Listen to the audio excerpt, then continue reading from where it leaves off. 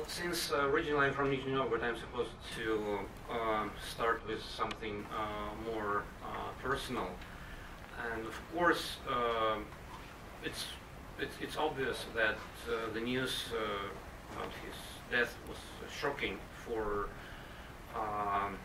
all of my friends and colleagues, and that was one of the most traumatic experiences that I have ever had in my life. But there was a second kind of shocking experience, which in fact triggered the whole idea of this special issue, and it was my very brief conversation with a colleague of mine from Russia.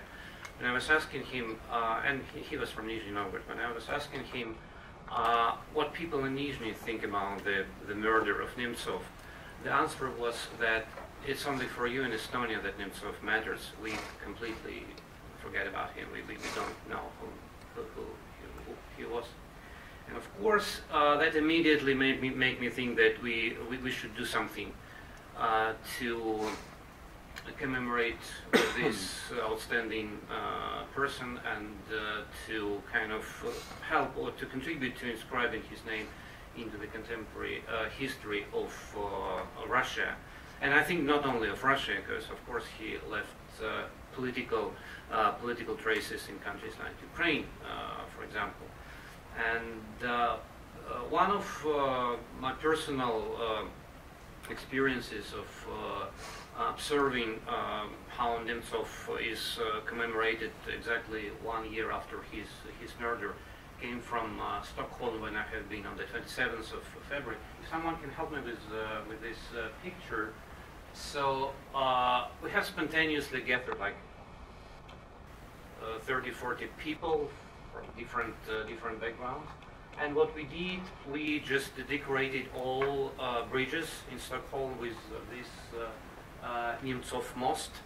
And that was a kind of very spontaneous, commemorative action that, turns Stockholm into a city of commemoration. And I think it's one of the interesting examples of how people, simple people, either from Russia or from other countries, they do remember Nemtsov, they do commemorate, and they do pay tribute to his contribution to Russian democracy, not only in the city of Nizhny Novgorod, but on the federal level as well. Coming back to his Nizhny Novgorod experience at the start of his career, a couple of names that Bob has already mentioned, Howard Viarde and Andrey. In fact, they were the first two scholars from the West, from the real West, one from the States, another from Amsterdam, from the Netherlands, who visited Nizhny Novgorod in the very beginning of 1990s when Nemtsov was the governor, and who kind of helped us, I would say the first post-Soviet generation of political scientists and international relations experts in widening our horizons and kind of connecting or reconnecting us to the international academic milieu. And this brings me to a very important point, which I think has a very clear political resonance. For me, the whole decade of 1990s was not kind of a time of troubles, which would be definitely part of the Putin's perception and Putin's characterization of 1990s. For me, it was a time of opportunities. And I think it's very important to inscribe the name of Boris Nemtsov into this decade that gave freedom to the whole generation of my compatriots in Russia. In my presentation, which I will partly base on what I have written in my co-authored paper with Alexander Yatsik, I will refer to his public discourse and his public campaigning related to the Sochi Olympics, which in my view is one of the most interesting cases of public critique and raising the whole set of issues related to this mega event. But I will definitely also discuss some issues that stretch far beyond this event and that deal with the issues of sovereignty and the nature of Putin's rule in general. So, two questions will be central for my analysis. One is how can we speak about Nemtsov in more or less academic terms? Basically, the debate or the discourse about Nemtsov is very emotional. It's very much politically driven. I remember a colleague of mine who immediately after his death said something like, one fake macho killed a real one. And that betrays the whole, emotional background of the debates of Nemtsov and his life and his murder. My intention in this paper, our intention in this paper, was to try to think about Nemtsov's contribution to the Russian political system and the Russian democracy in more analytical and more academic perspective, which is not that often in Russia so far, but I do think that Nemtsov can be remembered as someone who contributed to the evolution of Russian political system, and his contribution can be analyzed in academic terms and from academic perspective. And the second question, which I would also like to briefly discuss, is more related to kind of more contemporary events and developments after his death. And I would like to share with you some of my ideas on what would Nemtsov say about the most recent debate on sports and politics in Russia, taking into account the forthcoming FIFA 2018 World Cup and the whole story of corruption in this institution. So why Sochi? What was the driving argument, and why Sochi was, in our view, important as an interesting case study for commemorating political activity of Nemtsov? Well, first of all, there is a formal explanation. Nemtsov ran for mayor in Sochi when the Sochi was already preparing for hosting the Olympics, and that's an important kind of element of his political career.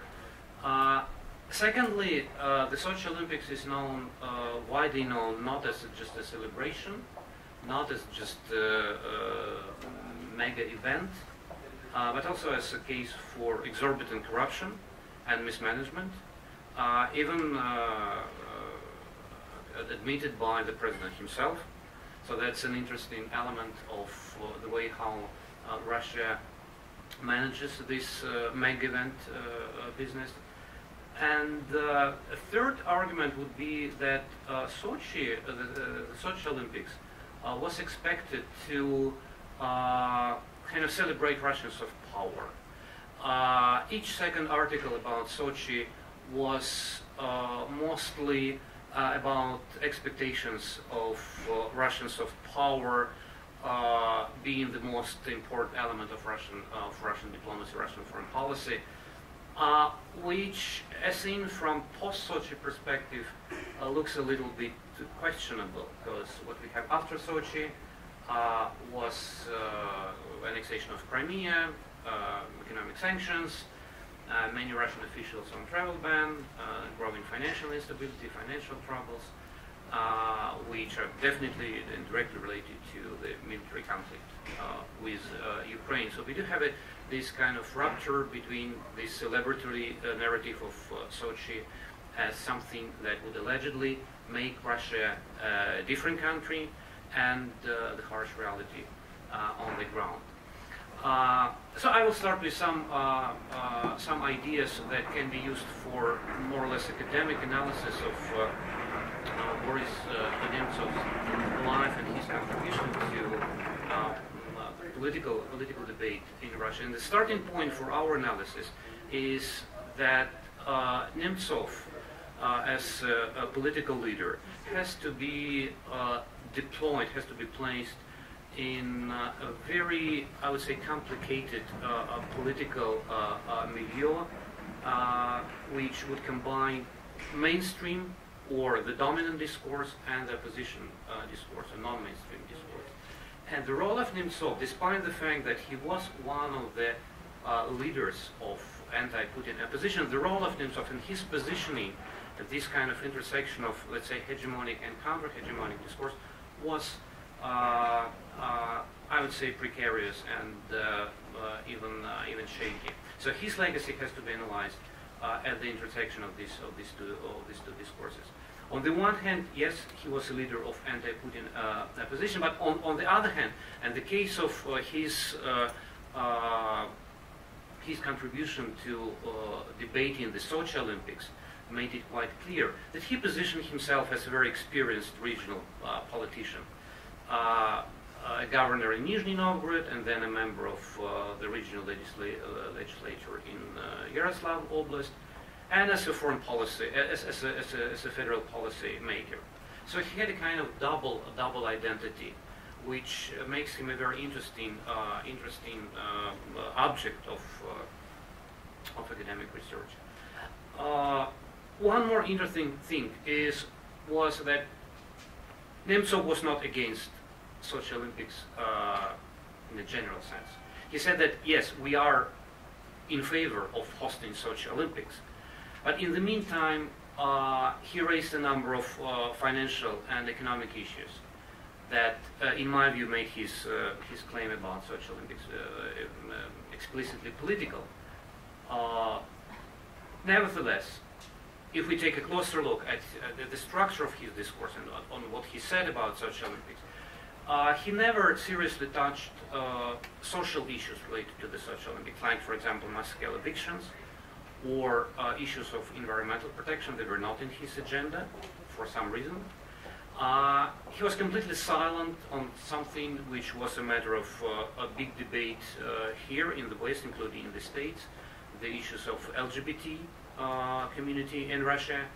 He did not say a word about that. So his main focus was on corruption, on mismanagement, and exorbitant price for this two-week celebration of Russian patriotism and Russian kind of great power narrative. Russian come back to the club of great powers.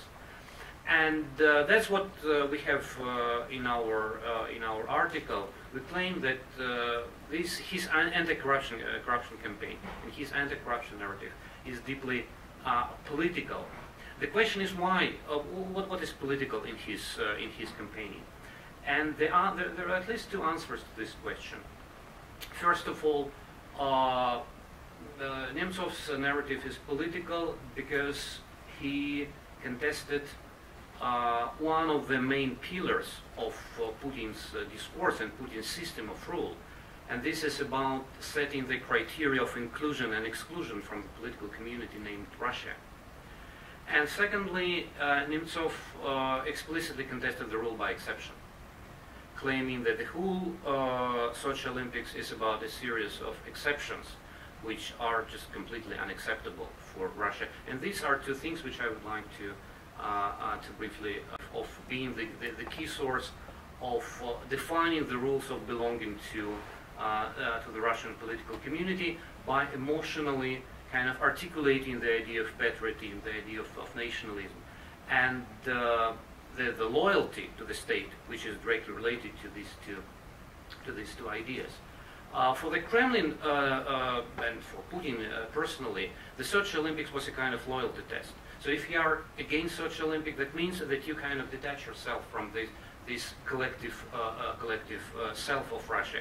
You kind of put yourself in a very precarious position of someone who criticizes the most important event for the whole country. And that was also part of the Kremlin's narrative, to kind of construct the pro-Putin majority and to differentiate this majority from the minority of those who are labeled as anti-patriotic, pro-Western opposition, the fifth column, etc. So it was a political core in the whole Sochi Sochi interest. And again, this is about criteria of belonging to political community.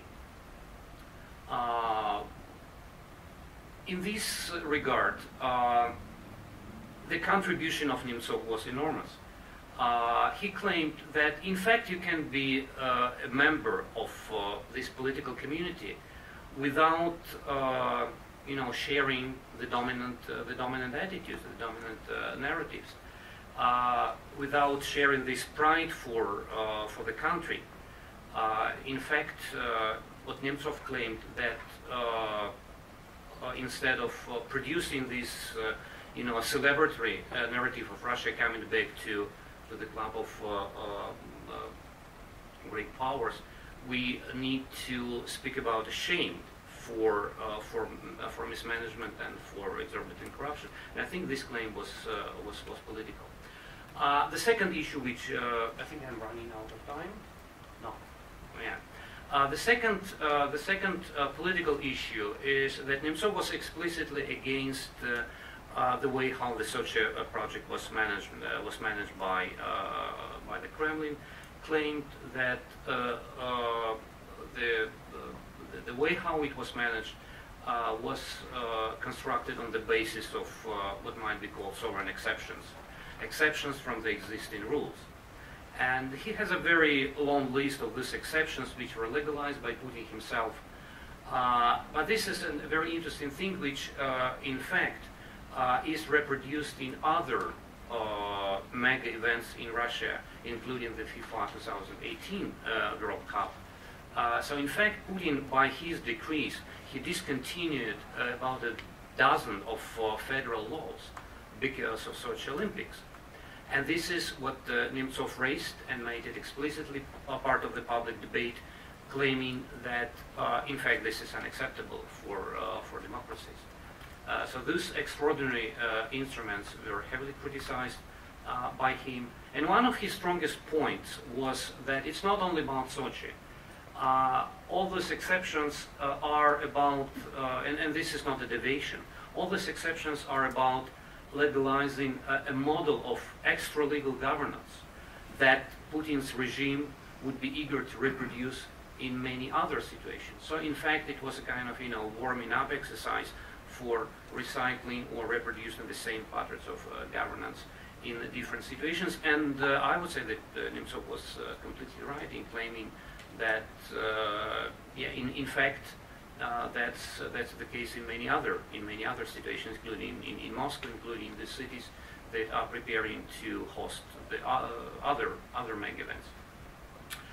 Now the second question, which I would like to discuss very briefly in the remaining minutes, is what Nemtsov would say, should he be alive, with us about the most recent developments in this very interesting area related to sports and politics, especially in the anticipation of the FIFA 2018 World Cup and the scandal with corruption in FIFA and other interesting developments. But I will start with something that connects the Sochi Olympics with the annexation of Crimea. And Nemtsov was one of a few Russian opinion makers who said that, in fact, the annexation of Crimea was planned during the Sochi Olympics.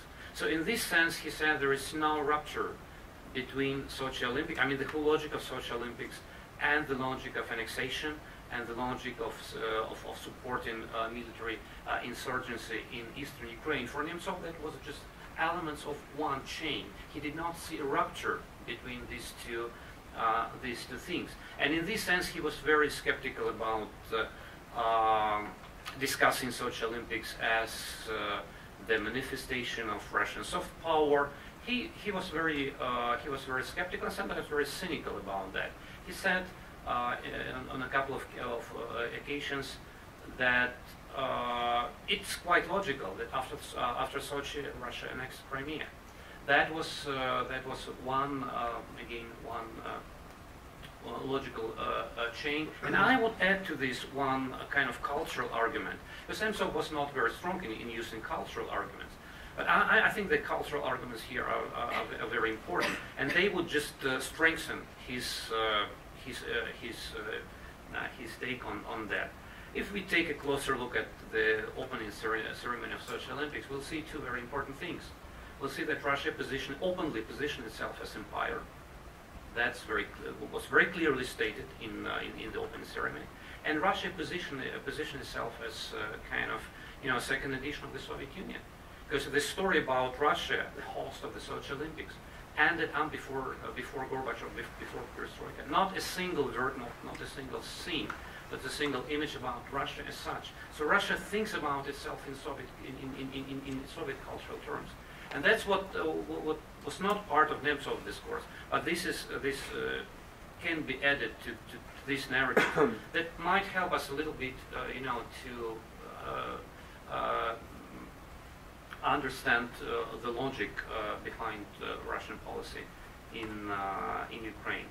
Now, concerning the most recent developments, well, I think that Nemtsov's take on this important linkage between global institutions and authoritarian regimes is very topical for today, because what we have with FIFA is definitely a story of a global sports institution which is very fond of working with, let's say, basically non-democratic regimes, and many of the FIFA officials made it clear. To some extent, and this is also come back to one of Nemtsov's interview, he in fact said that FIFA plays the same role in stabilizing Putin's regime as the International Olympic Committee did, and I think we need to take this argument very seriously. I would also say that it is important to keep in mind that for Nemtsov, the 2018 World Football Cup could be harmful for the economic viability and even the integrity of the whole country. Because Nemtsov predicted that Russia can face very strong repercussions of corrupt economy. He even compared Russia with Greece. And we do know that some economic troubles in this country started with mismanaged Olympic Games. So we do need to take into account these predictions, gloomy predictions of Nemtsov quite seriously.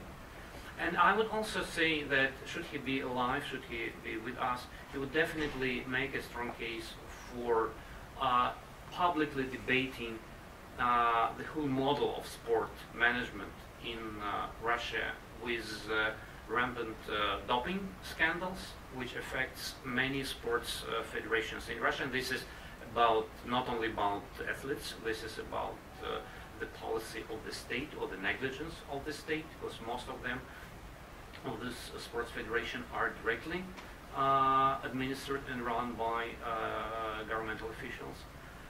The financial and administrative crisis in Russian football industry, Russian basketball industry, that would only strengthen Nemtsov's argument. And of course, I think that he would claim that the impact of economic sanctions on the future developments in sports mega event industry is very strong. And we can hardly expect success stories from countries that are under economic sanctions in this respect. So what we miss right now is voices of people like Boris Nemtsov, who would make the debate on at least in this area of sports and politics much more topical and much more political in the sense that I have described.